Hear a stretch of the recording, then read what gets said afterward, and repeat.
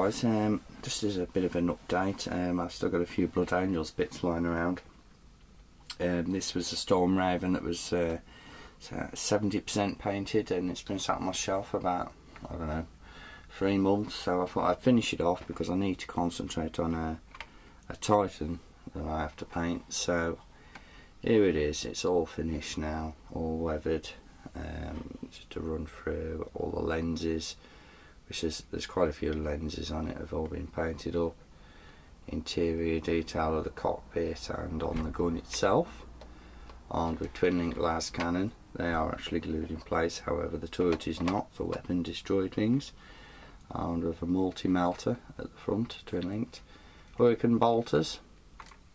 The front door does open. It does open, I can assure you. I haven't glued that down yet, guys, because I want to spray varnish it first. But as you know, that's just epic fail. There you go. Yeah, it does open, but I haven't painted the interior. The rear door is actually glued in place because they don't supply with an adequate hinge. Weathered. I've tried to give the paint chips and the various streak marks that you'd get on to give a vehicle a feeling of motion. Painted in the typical Blood Angels armour colour that I like to do, and it is of course all duplicated on the underside, as you can see.